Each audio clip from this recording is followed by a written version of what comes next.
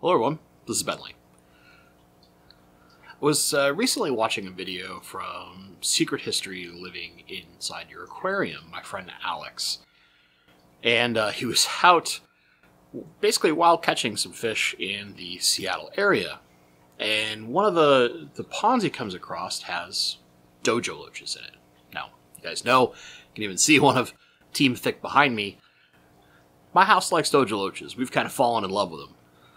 They're quirky and interesting, and they've got a lot of character to them, a lot like some of our cichlids. But the thing is, they can be a very invasive species because they can handle a wide range of weather temperatures, and they can even survive outside of the water for a surprising amount of time, moving along the ground to get to other bodies of water. So even if you have a small pond, and they're isolated to that pond, if there are other water structures or some kind of flooding happens because maybe you're in a flood region and there's other ponds that could, because of floodwaters, be closer, or rivers or streams, they could move and become invasive in other bodies of water. Now, invasive species is not localized to just something like a dojo loach. And I know I'll be preaching to the choir with most of you, but I kind of felt it was necessary to make this, and let me explain why. I told my significant other about this story because she loves those noodles, and eventually we'll have a big kind of touch pond, if you will, with a whole lot more of them for all of us to enjoy. And while it was interesting, the first thought that she had was, it's horrible that someone would be irresponsible enough to release them into the wild without even thinking about what it could do to that local habitat.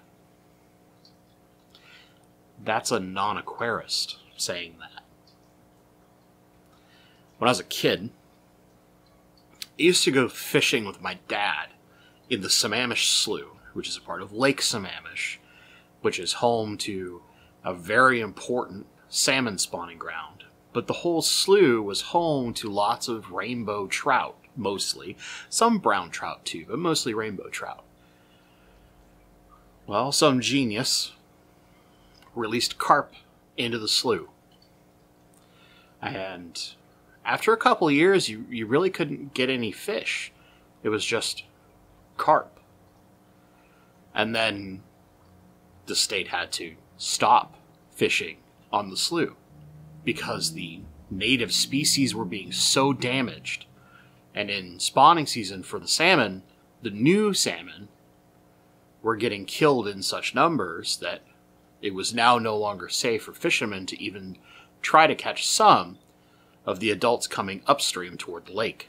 Now, we hobbyists, we often get to, with pride, say that we're part of why certain species of fish haven't gone truly extinct. They may be extinct in the wild, like some of the godeids, rainbow fish, even some of our African lake cichlids, and there's lots of species. I know, I'm leaving tons out, but it's because of us that many of them still survive today.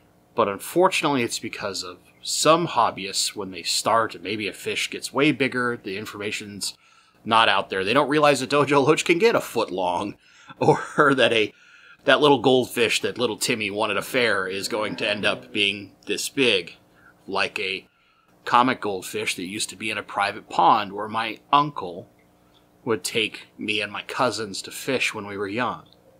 I can remember this mobile home neighborhood, basically, that had a small pond on it, and he had a friend there. It was a private pond, but the fishing was good. Crappie, bass, some perch, but mostly crappie and bass.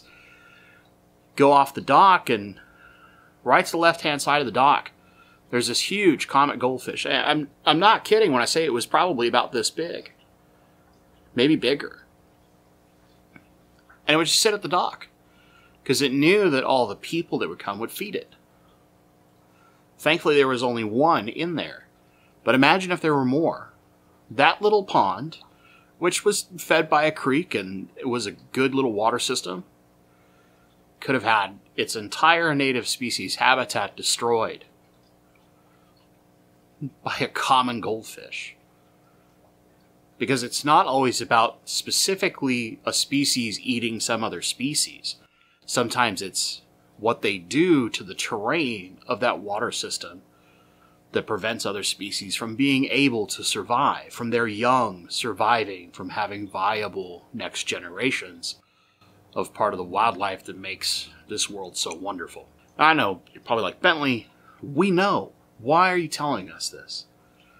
Because if even one person who's a new hobbyist watches this video, and when a fish maybe gets out of control, the rainbow shark or bala shark, if you get a red-tailed catfish, whatever it may be that seems super cute at a Petco or a PetSmart or even a local fish store that maybe just doesn't think to make sure that person knows just how big those fish are going to get, that hobbyist will instead find a different aquarist or another local fish store that is willing to take that fish in, instead of thinking, well, I don't want the fish to die. Why don't I just put it out in this local lake or pond or stream, whatever it may be, where it can live a good life? But how many lives could it potentially ruin a decade from now? I know some of these topics are heavy, but not long ago, and we're still in this process, we were talking about amendments to the Lacey Act. And there's been all sorts of other things that have kept the U.S. government busy, but that's still on the horizon. And it is because of some of these incidents like lionfish that are down in the Florida saltwater areas that have been ruining big portions of some of the local reefs and habitat and local fish populations, or the plecos that have been released into the natural habitat of the manatee. Things like when a dojo loach gets released into a pond, as much as we might love those silly space noodles. Those little Cthulhu tentacle-faced monsters, right? As much as we may love them, one mistake of releasing a couple fish thinking, oh, it can't hurt, a decade later could lead to a serious disaster. So the better and more often we remind not only ourselves, but other potential hobbyists of this important lesson, maybe that'll save one other water system. Maybe one species of fish won't have to be rescued by us humans in order to survive. I'm going to put kind of a public challenge out there. I would love for any other fish creator to find a local water habitat.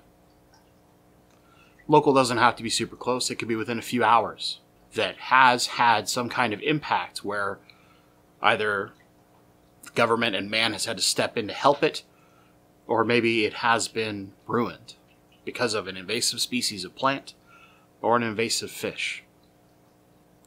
Maybe some turtles got introduced somewhere where they normally did not survive. Whatever it may be, I want to hear your stories, because the more we talk about this, the more likely we are to prevent it from happening in the future. To all of you watching who have sat here this long and said, I'm with you, thank you.